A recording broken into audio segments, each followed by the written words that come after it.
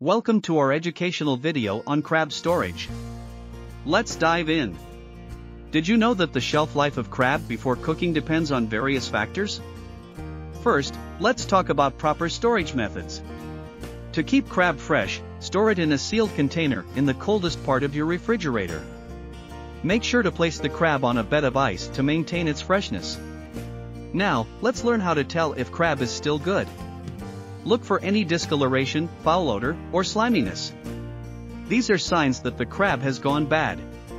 Remember, it's always better to be safe than sorry when it comes to seafood.